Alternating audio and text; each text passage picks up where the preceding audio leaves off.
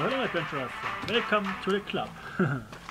Today I want to show you how to make your own portable power station. And all you need is a car battery and an inverter. Total cost about 100 to 150 bucks. The inverter is about 40 bucks on Amazon. And of course some wood. Yeah, and one of these.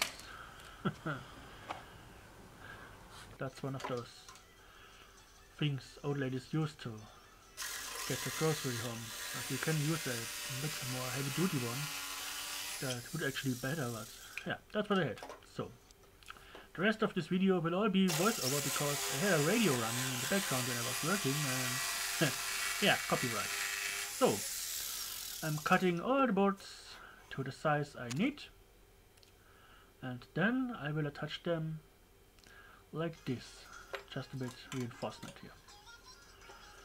And if you screw into wood like this, you gotta drill some pilot holes a bit smaller than the screw, and if you don't do this, the screw will split your wood, and that's very bad. We wanna avoid this because this is something that weakens the joint and it will break. Yeah.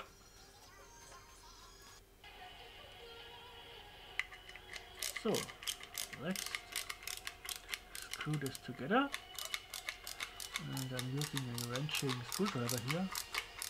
You could use a battery powered one, but well, I like the hands-on experience.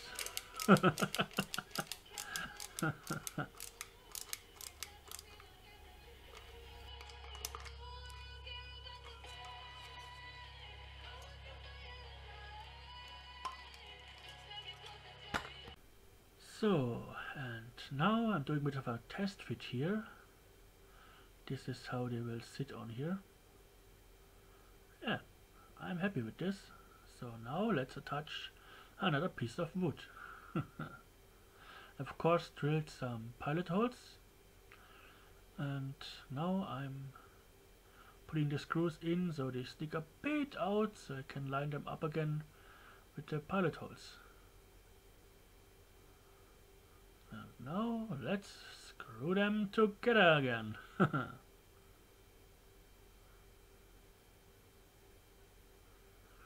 So, this is how it will sit in here.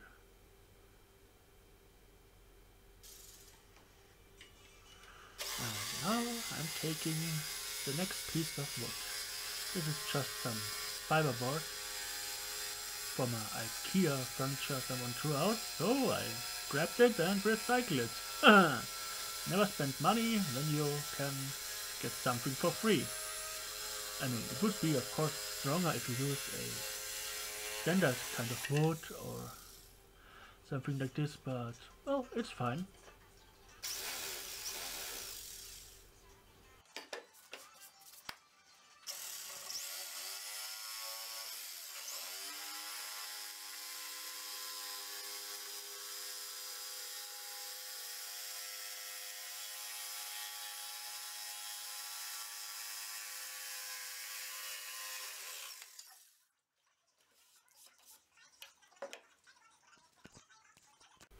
And this is how it looks now.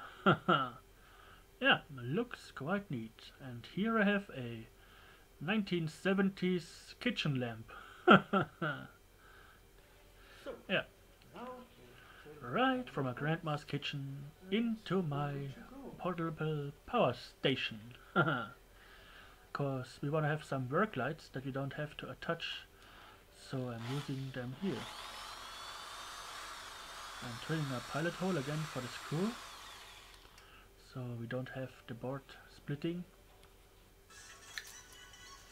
And now two larger holes here and the bottom piece. I'm drilling two holes for each side, and we will see what they are used for. Because that's actually a neat old trick. Here I'm taking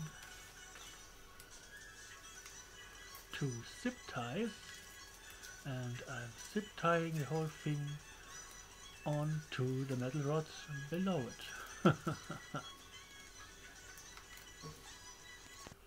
And those are reopenable zip ties. Now I'm filling a hole for the wire, the electrical wire, and this is the outlet.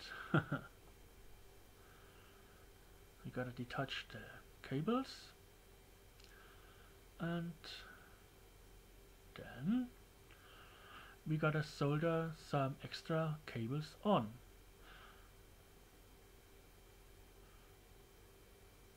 The reason for detaching the original cables is I'm shortening them so they fit in place a bit better.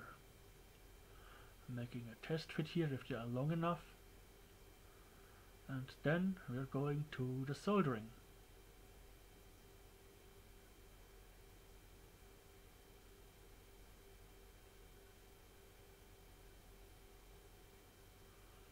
The soldering in this case is done with a torch, because a normal soldering iron is just not strong enough for this.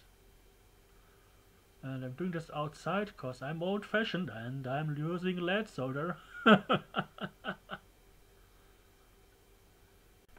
So now it's time to reassemble the whole thing. I did drill some holes and attach the outlet, and here it is, finished. Yeah. Here on the back side I attach the inverter.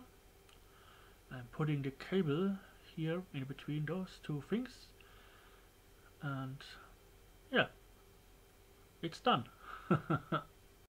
Yeah, so it's finished, and the great thing is this is only 40 bucks if you already have a car battery, otherwise it's 140 or something. But yeah, this is great, especially if you live in an area where power isn't always there. And another thing, I have built this whole project with this inverter. So, now a little demonstration.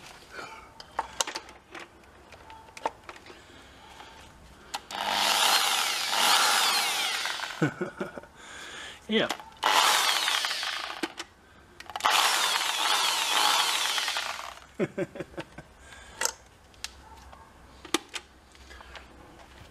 Finished. I did build the whole thing using this inverter and the car battery. Yeah. This in my case is a 220 volt one, so you can run a lot of big power tools